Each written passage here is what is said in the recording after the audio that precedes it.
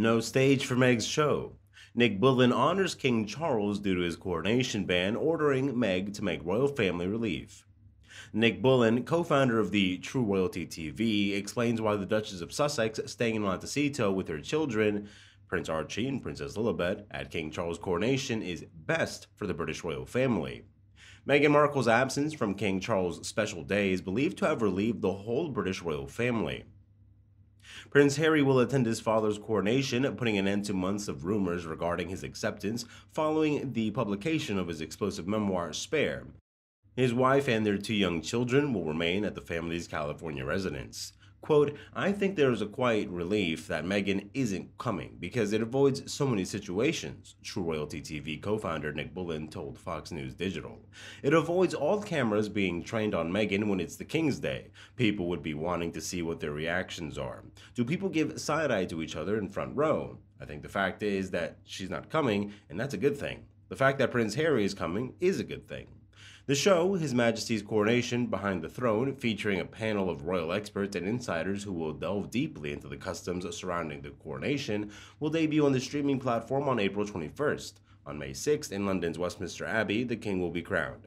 He had to come, Bullen explained. This is his father's biggest moment. It's what his father waited his whole life for. It would have been just rude not to turn up, let alone lacking in dignity and style. The royal family, the household, the nation. Everyone is really pleased he's coming. He had to be part of it.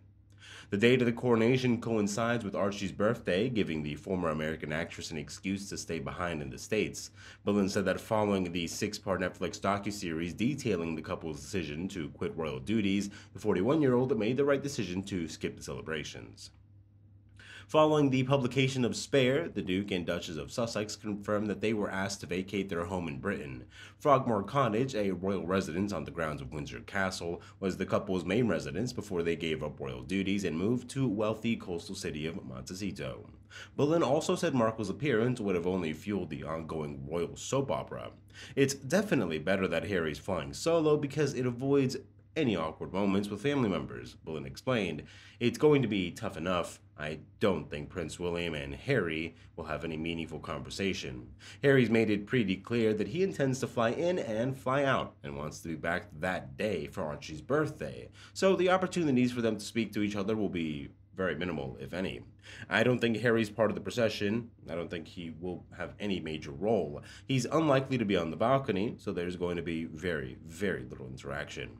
They will travel in different vehicles, so there are not any moments where they need to come together at all. But I think Meghan not coming makes it a lot easier for everybody because it doesn't become the Meghan show, Bullen continued.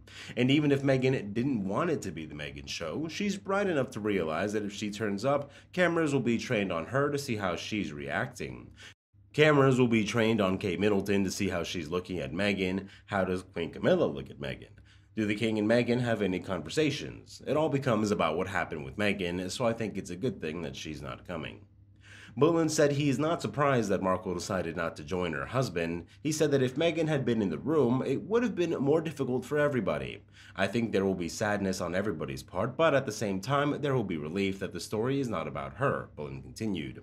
Lots of people told her, and Harry, responsible for this family breakdown, they've taken a position that has been very difficult for them to come back from.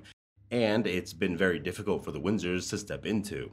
I know for a fact that the King and Harry have spoken, and I know for a fact that the King has done whatever he can to try and facilitate the rebuilding of a relationship, but the Sussexes have made their bed, and they're lying in it very clearly.